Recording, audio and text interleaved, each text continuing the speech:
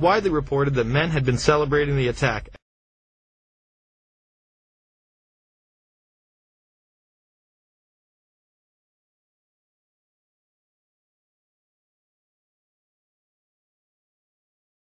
I wear my binoculars and I could see the towers from my window, and this is where I'm looking, and all of a sudden down there I see this van park, and I see 3 guys on top of the van, and I could see that they were like happy, they didn't look shocked to me, they didn't look shocked. Amazingly enough, we have found the moving company where the 5 Israelis worked. Was this building being used as a front for some kind of Israeli intelligence operation that possibly was doing surveillance on the Arab American community? Were there men celebrating or slapping 5s or whatever? We had received an all-points bulletin, and I just happened to see the van and, hollered over to my lieutenant, I think that could be the van. We checked it out, and it was. We were all on edge, obviously, so I really wasn't looking to make friends with these people, and neither were the officers that I were with. Once we started talking to them, they were pretty much like, hey, we're not against you, we're with you. Is Judaism dangerous to everybody, to every race, to every nation, to every idea? Is that we smash things that aren't true. We don't believe in the boundaries of nation-state. We don't believe in the ideas of these individual gods that protect individual groups of people. These are all artificial constructions, and Judaism really teaches us how to see that. In a sense, our detractors have us right, in that we are a corrosive force. We're breaking down the false gods of all nations and all people because they're not real. And that's very upsetting to people. There was a group of Israelis, some of whom later were revealed as Mossad assets, who were arrested after cheering and high-fiving and videotaping the crash of the airplanes into the World Trade Towers. Several other men were detained after a van full of explosives was stopped outside of Manhattan. Earlier we had heard that an FBI spokesperson said that there was a report on the George Washington Bridge, which is another facility which you folks are responsible for policing, a report that there had been a van stopped there that had exploded. I'm aware that some Israeli citizens have been detained. With respect to why they are being detained and the other aspects of your question, whether it's because they are in intelligence services or what they were doing, I will defer to the Department of Justice and the FBI to answer that. On March 6, 2002, a draft report from the DEA said it may well be an organized intelligence gathering activity.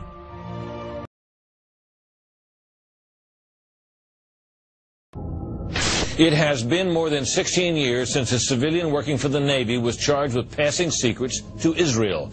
Jonathan Pollard pled guilty to conspiracy to commit espionage and is serving a life sentence. At first, Israeli leaders claimed Pollard was part of a rogue operation, but later took responsibility for his work. Now, Fox News has learned some U.S. investigators believe that there are Israelis again very much engaged in spying in and on the U.S. Since September 11th, more than 60 Israelis have been arrested or detained, either under the new Patriot anti-terrorism law or for immigration violations. A handful of active Israeli military were among those detained, according to investigators, who say some of the detainees also failed polygraph questions when asked about alleged surveillance activities against and in the United States. Investigators suspect that the Israelis may have gathered intelligence about the attacks in advance and not shared it. A highly placed investigator said there are, quote, tie-ins. But when asked for details, he flatly refused to describe them, saying, quote, evidence linking these Israelis to 911 is classified. I cannot tell you about evidence that has been gathered. It's classified information. Now, when the FBI investigated, it quickly unraveled to be the largest foreign spy ring ever uncovered inside the United States, the largest. Even the Soviet Union had not been spying on the United States as much as Israel has been doing. So the FBI started to round up these spies. They started to arrest them very quietly, and they were about halfway through this process of rounding up this spy ring when 9/11 happened. Numerous classified documents obtained by Fox News indicate that even prior to September 11th, as many as 140 other Israelis had been detained or arrested in a secretive and sprawling investigation into suspected espionage by Israelis in the United States. Investigators from numerous government agencies are part of a working group that's been compiling evidence since the mid-90s. These documents detail hundreds of incidents in cities and towns across the country that investigators say, quote, may well be an organized intelligence gathering activity. The first part of the investigation focuses on Israelis who say they are art students from the University of Jerusalem and Bezalel Academy. Documents say they, quote, targeted and penetrated military bases, the DEA, FBI, and dozens of other government facilities, and even secret offices and unlisted private homes of law enforcement and intelligence personnel. The majority of those questioned, quote, stated they served in military intelligence, electronic surveillance intercept, and or explosive ordnance units. Why would Israelis spy in and on the U.S.? A General Accounting Office investigation referred to Israel as Country A and said, quote, according to a U.S. intelligence agency, the government of Country A conducts the most aggressive espionage operation against the U.S. of any U.S. ally. The document concludes, quote, Israel possesses the resources and technical capability to achieve its collection objectives. What about this question of advanced knowledge of what was going to happen on 9/11? How clear are investigators that some Israeli agents may have known something? Well, it's very explosive information, obviously, and there's a great deal of evidence that they say they have collected, none of it necessarily conclusive. It's more when they put it all together. A bigger question, they say, is how could they not have known? Almost a direct quote, Brett. It is now apparent that this intelligence ring was inside the U.S., had prior knowledge of 9/11, and had a classified role in 9/11, which officials refused to discuss. It was also able to penetrate U.S. intelligence agencies and secret offices, yet all were released.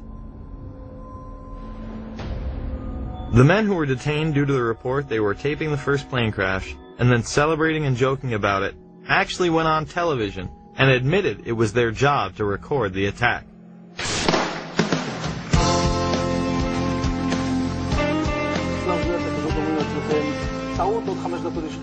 And at that point we were taken for another round of questioning, this time related to our allegedly being members of Mossad. The fact of the matter is we are coming from a country that experiences terror daily. Our purpose was to document the event.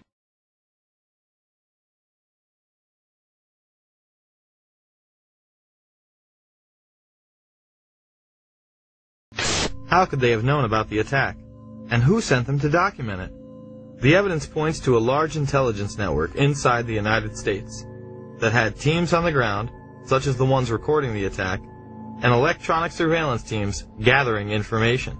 Another team who was involved that day detonated explosives on the ground. We have both suspects under K. We have the suspect who drove in the van, the van exploded. Yeah, I just want to make sure you and your guys are all right over there, K, that's all. We have both Trans driven that exploded. What location? Between 6 and 7.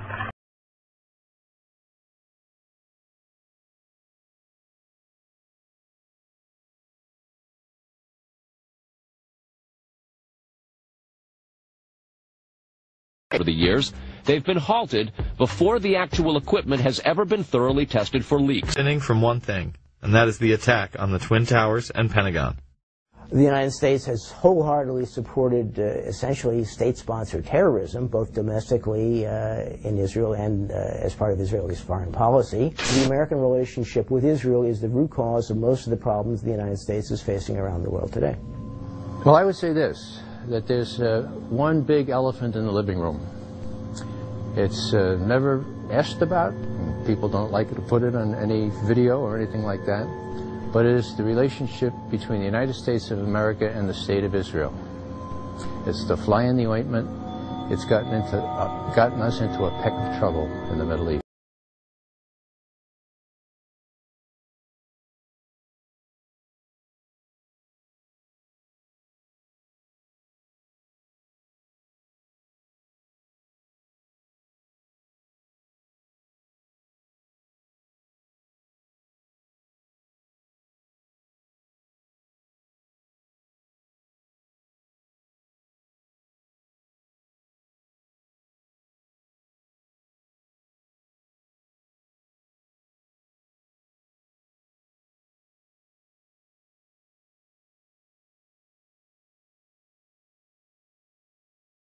Yeah, hi, my name's Gary Corbett. I work for Fiduciary Trust. Recently merged with Franklin Templeton shortly before 9/11. I was a computer operator on the night shift Monday night into Tuesday. The previous weekend there had been a power down.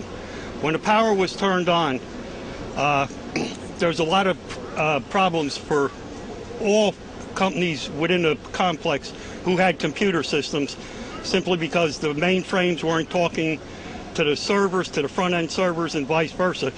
And what made the day really tragic is you had a lot of the technical people, data processing types, coming in early, who wouldn't have been there till 9 or 10 o'clock. They were brought in early, and then you had the admin types coming in because, you know, the trial balances and the books weren't complete.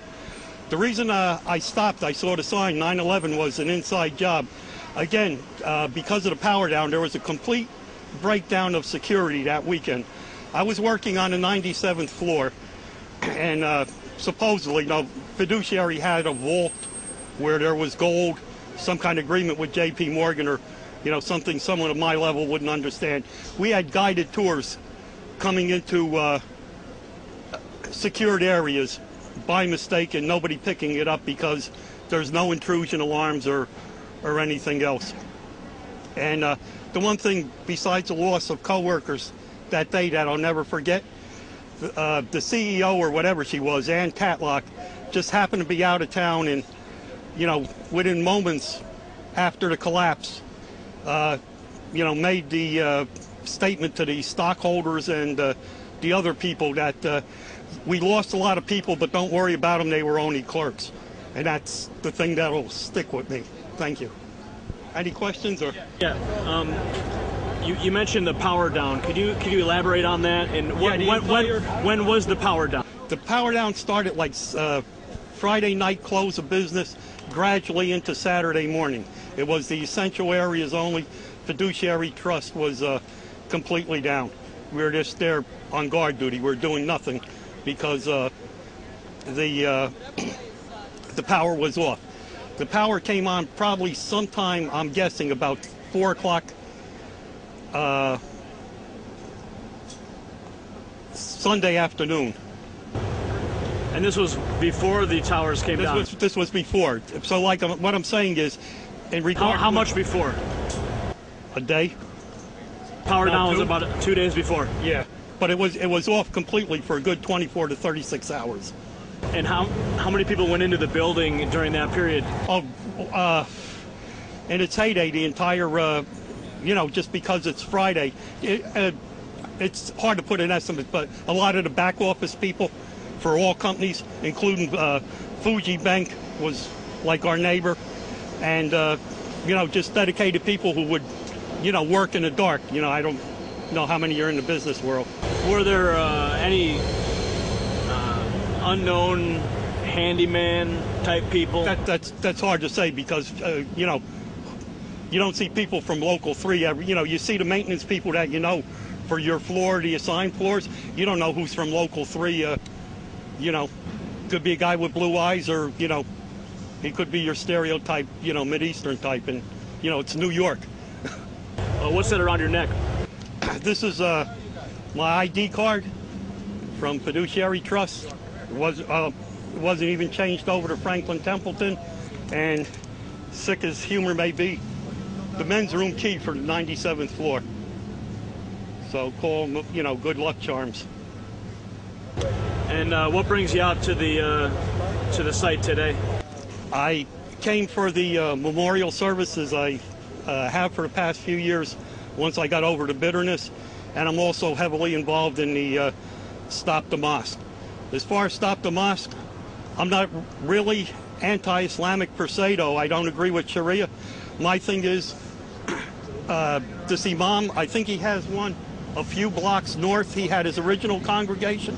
There's been a congregation worshiping since 1970 on Warren Street. So they went through the Iran crisis and Desert Storm, and that there's never been an incident.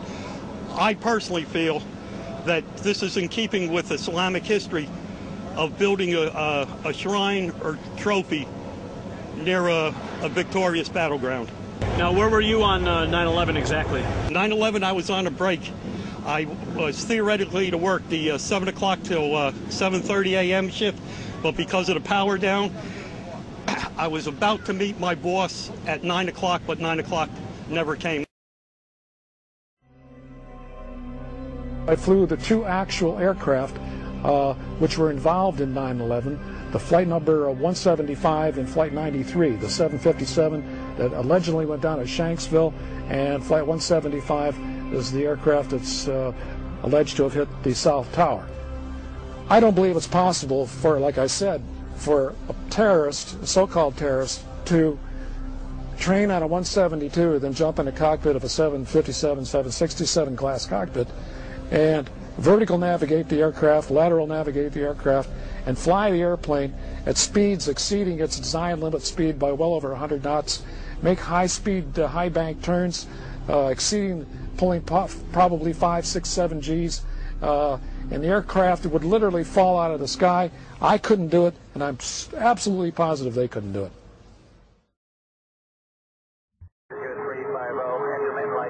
United 93, check in, 350. United 93, 350, roger. United 93, that traffic to you is 1 o'clock, 12 miles eastbound, 370. Negative contact, we're looking at United 93. Somebody call Cleveland? United 93, verify 350. United 93, verify your flight level 350. United 93, verify your level of 350. United 93, Cleveland. United 93, Cleveland. United 93 here, Cleveland Center, I got please. United 1523, did you hear your company, did you hear some interference on the frequency here a couple minutes ago, screaming?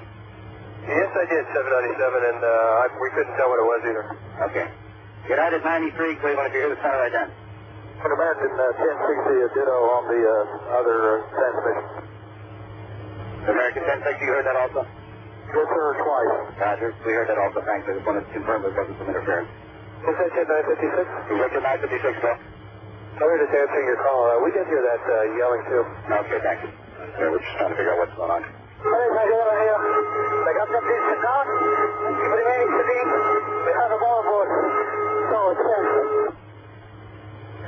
Calling Cleveland Center, you're unreadable. Say again slowly. Center, did you hear the transmission where the airplane just said he had a bomb on board? Say again, was that United 93? Yeah, that transmission he said was unreasonable. It sounded like someone said they have a bomb on board. That's what we thought. We didn't get it clear. Is that United 93 calling? Sector 956, that aircraft we believe was transmitting is 12 o'clock, 5 miles, turn left heading 225. I'll get you away from him. Okay, he's climbing, so I want to keep everybody away from him. Okay, I think we got him in sight. Well, the 1989, that traffic views at 11 o'clock and 15 miles southbound. 41 timing, looks like he's turning east by heading 360. Here's the captain. I would like to remain seated. There's one aboard, and going to next airport, and our demand, so please remain quiet. Okay, it's United 93 calling. United 93, understand for the bomb on board, go ahead. United 956, did you understand that transmission? Okay, affirmative, he said there was a bomb on board. And that was all you got out of it also? Okay, affirmative. 93, go ahead. That aircraft you taking a hold of, has he turned to the east now? He's just turned to the east also. United 93, you're here Cleveland Center. Okay, American 1060 and Executive 956, we just lost the target on that aircraft. Okay, 956, we had a visual on him, just stand by. Do you have a visual on him now? We did, but we lost him at the turn. You can make a turn back to 220 heading. Let me know if you can see him. Yeah, he's still there. We got him for 956. He's still there? Northwest of you, about 25 miles? Affirmative for 956. Executive 956, fighting 180. Okay, we're making a turn for 956. He appears to be heading right towards us. American 1060, do you see anybody northwest of you? Can you shoot back that far there? We're looking now, sir. United 93, Cleveland, do you still hear the center? United 93, do you still hear Cleveland? United 93, United 903, do you hear Cleveland? United 93, United 93, Cleveland. United 93, United 93, do you hear Cleveland Center? Do you see any activity on your right side, smoke or anything like that? Negative, we're searching. about, probably 2 o'clock. It appears to be just a dark cloud like a puff of black smoke.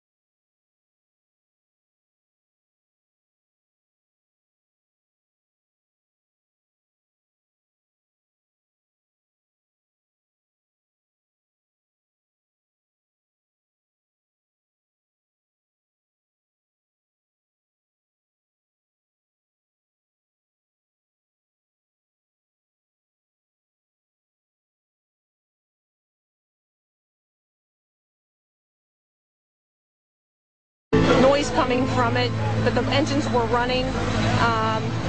I then saw the plane coming down at almost a 90-degree angle, maybe an 80-degree angle, and the next thing I saw was a big fireball and smoke. When it come down over top of me, I seen it go nosedive straight into the ground down here. We heard this noise in the sky. My friend and I looked up and said, "What's that?" And just going over, basically over our horizon of the hill, was this plane. It was completely upside down, is what it was. The tail fin was down, and it was going in at a sharp ascent, probably more than a 45-degree angle, closer to a 90-degree angle.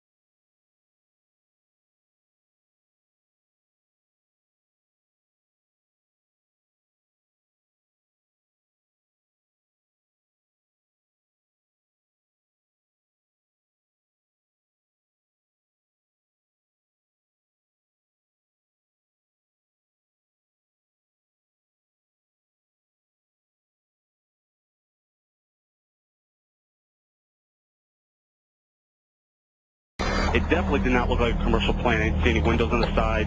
Mark, if what you say is true, those could be cargo planes or something like that. You said you didn't see any windows in the side? I didn't see any windows on the sides. I saw the plane flying low. I was probably like a block away from the subway in Brooklyn, and that plane came down very low. I mean, it was like a cruise missile with wings. Went right there and slammed right into the Pentagon.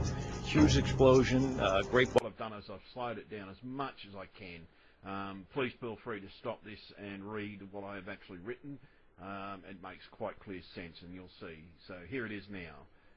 You'll see the dot appear just there, just under the smoke cloud. It's not debris, because remember, the South Tower is on the other side of the building. That is a laser guidance dot. It's used in missiles in the war to target a weapon or something that they're trying to hit, and they utilise it to actually make the impact. And just before, the other weapon that everybody has suspected, I believe, is actually a giant laser. You can even see the beam just penetrating from the actual plane just before it hits. That is a grey plane. That is a military plane. I've got to admit, I first thought the dot was a UFO. I thought it was a sphere UFO because I thought I saw it moving across the field. Where is it? I'll show you in a sec. All I've done, by the way, is slowed this down, and it was only after I saw it hit the second building. So I saw a bit of debris moving, and that's why I thought it was the actual. I thought it was a UFO, but that dot would appear on that cloud just as well, just the same. The guy has actually forgotten to turn off his laser guidance system, and it just disappears every now and then because it basically is, there's nothing for it to hit. But it'll start to appear in a second.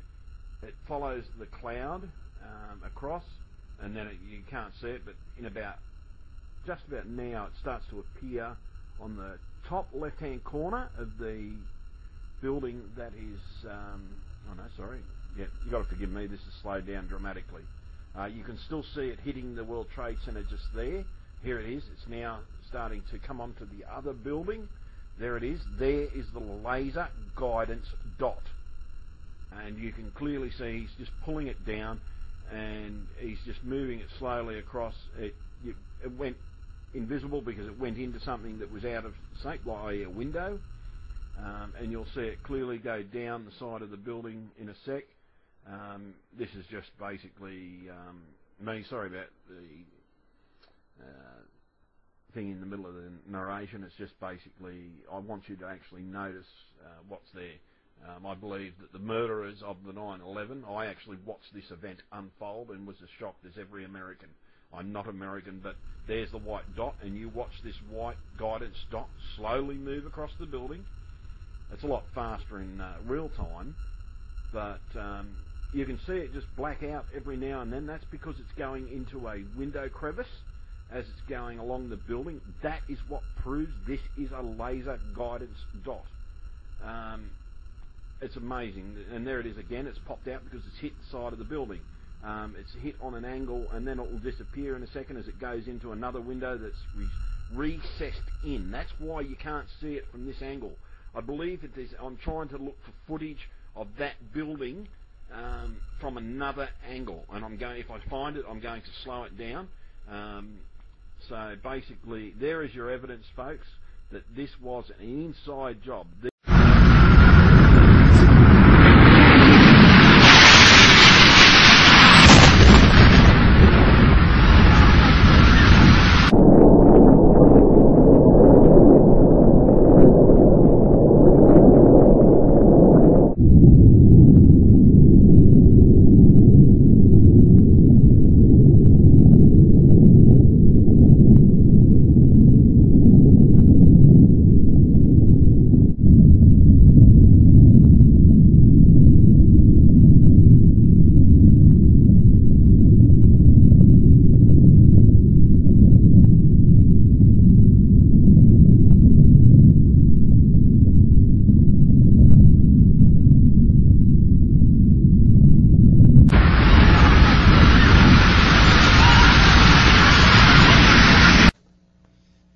Was sitting outside the classroom waiting to go in, and I saw an airplane hit the tower of a TV. You know, the TV was obviously on, and I used to fly myself, and I said, well, there's one terrible pilot.